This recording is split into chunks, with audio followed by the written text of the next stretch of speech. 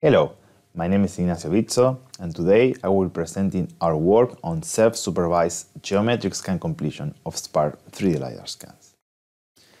Mapping systems that turn sensor data into a model of the environment are standard components in any mobile robot. Such systems enable those robots to solve downstream tasks such as path planning, navigation, or localization.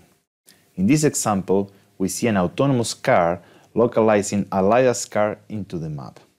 Intuition is that the better the quality of the map, the better the robot can solve the task. In our work, we investigate how to use low-resolution LiDARs to create a map of the environment. Then, you may be wondering why we're interested in low-resolution LiDARs. As shown here in the picture on my left, the price for LiDAR sensor scales roughly linearly with the number of pins, and thus the resolution of the scanner. The cheaper the sensors are, the easier it is to deploy robots in the real world. Therefore, we investigate whether we can build a mapping system that generates dense models but only require low-cost sensors. But the problem is that typically a low-resolution LiDAR will provide a low-resolution map. Our goal is to provide a denser map representation of the environment even when employing such low-resolution sensors. We achieve this goal through geometric scan completion without having to opt for a more expensive sensor. To do so, we revisit the traditional volumetric pipeline based on TSDF and propose a neural network to aid the 3D reconstruction. Our solution provides maps with similar characteristics as those built with more high-end sensors, which are typically more expensive. To achieve our goal, we sequentially process each scan from a low-resolution LiDAR. First, we compute the TSDF representation of the input scan. This TSDF represents the input point cloud into a truncated signed distance field. As shown here on the picture on the left, the TSDF from a low-resolution LiDAR is rather sparse and will lead to an incomplete representation of the environment when building the final map.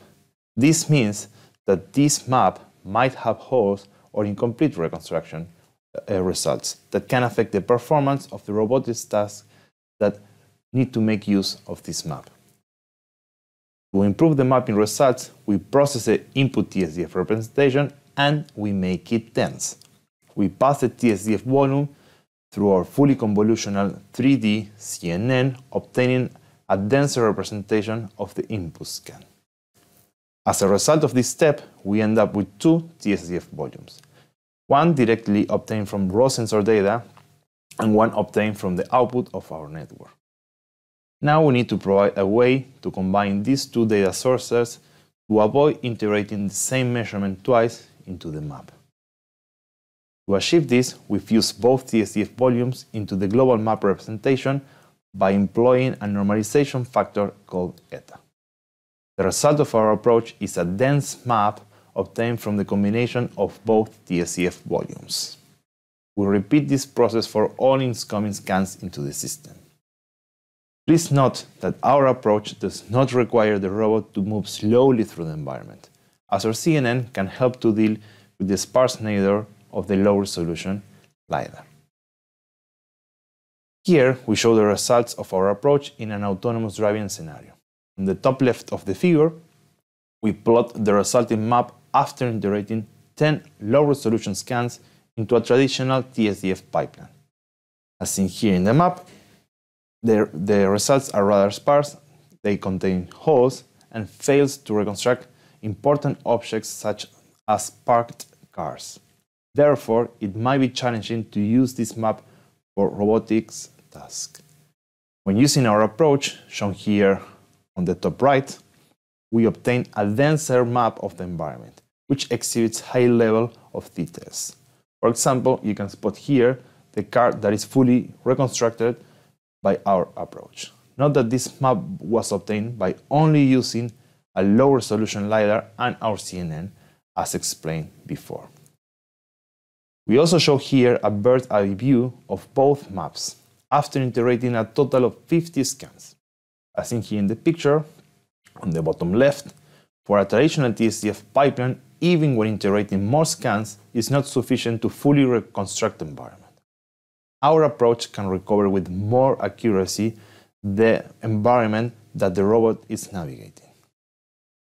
Additionally, we investigate how our system can also be helpful when using high-resolution sensors.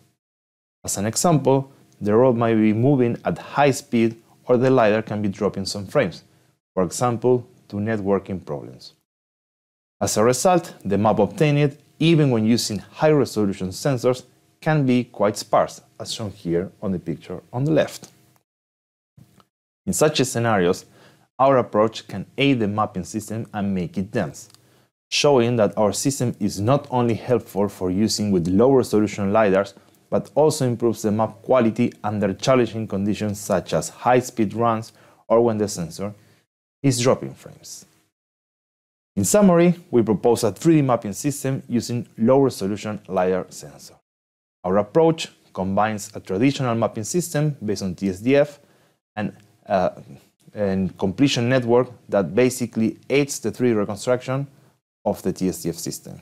In our work, we show how we can combine a low-resolution sensor with a completion network to obtain similar results as those obtained with high-resolution ones, or sometimes even better.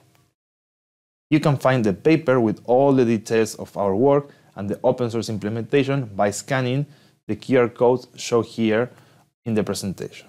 That's it from my side, and thank you very much for your attention.